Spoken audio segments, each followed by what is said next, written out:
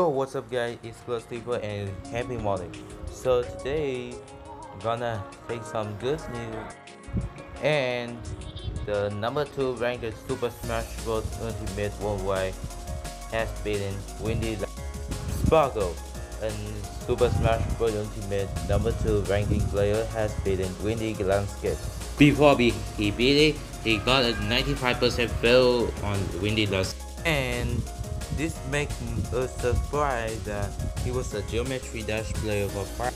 He says that he used to bring the game a lot, but however, due to the account loss, he decides to step down the game and becoming the number 2 worldwide ranking of Super Smash Bros. On.